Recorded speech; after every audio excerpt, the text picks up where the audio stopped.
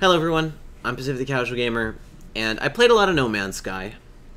I really like the game mechanics in the game, and I think the end game of the game is really fun.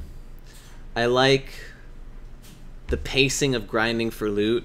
I mean, I spent 8 hours on a spaceship, and it's like, it felt like those 8 hours really meant something. I took a spaceship and I fixed it up so that it could haul a bunch of cargo.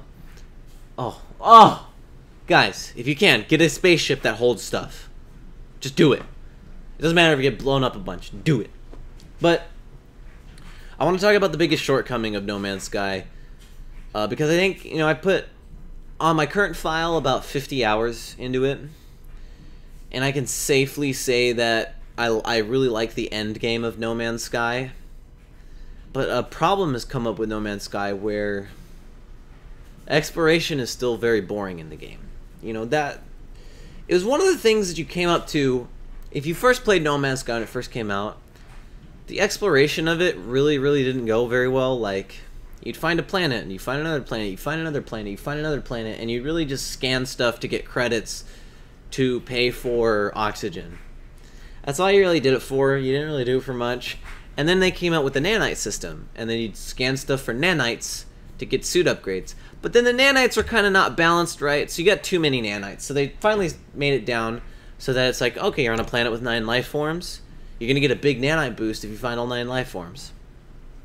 But the problem I'm finding myself running into when it comes to No Man's Sky is exploring is very boring.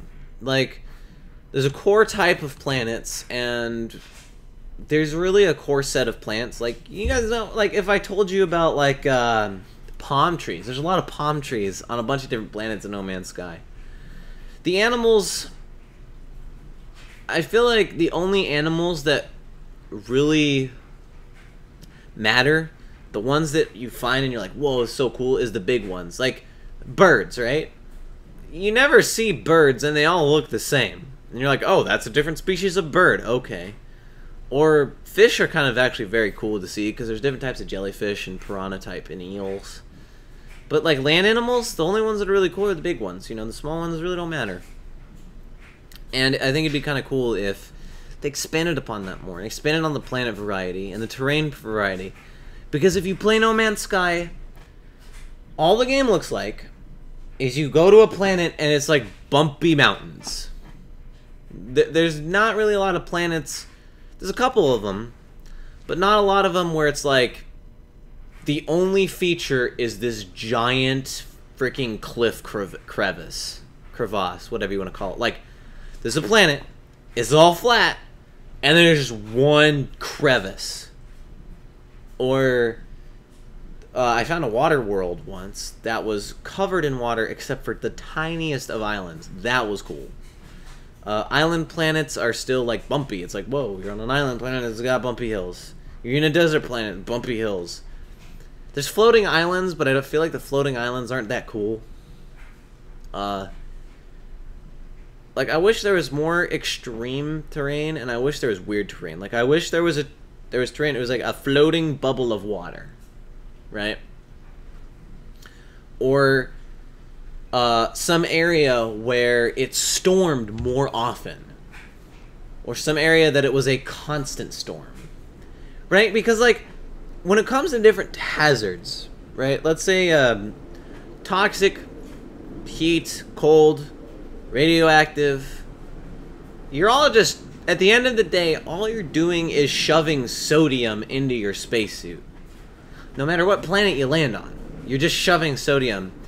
And like, if I land on a radioactive planet, there's not really anything I'm going to find there. Like, it's not like I'm going to find more uranium on a radioactive planet. Or if I go to a heat planet, there's not a lot of, like, molten iron. Like, what if there's iron lava? That'd be cool. Or, like, if I go to a frozen world, there's dioxidate. Or there's some resources where it's, like, dioxide, frost crystals. And, like, on a heat world, there's selenium. But a lot of the minerals that you use, like iron, not iron, why did I say iron? Chromatic metal, copper. That's it. Copper's everywhere. Emerald's everywhere on the emerald stars. Indium, cadmium, like it's all there.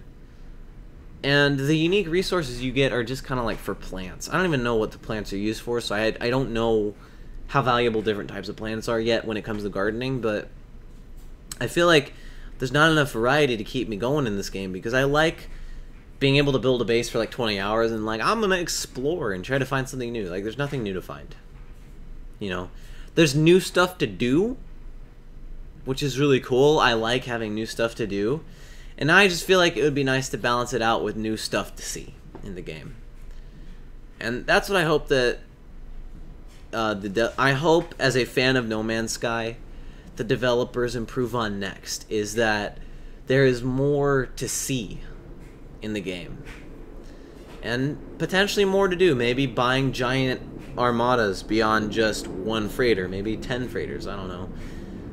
I feel like as a player, I really like to stash resources, and I can't do a full-on, like, million freaking chromatic metal in one spaceship. Even though I think you can do that. But, yeah, so that's it for this video. That's all I had to say on it. What do you think of No Man's Sky? Is it improving for you? Is it not? Let me know in the comments below. I'm Pacific the Casual Gamer. I suck just as bad as you do at video games, and I will see you in the next episode, stream, vlog, or Instagram post of whatever I decide to make.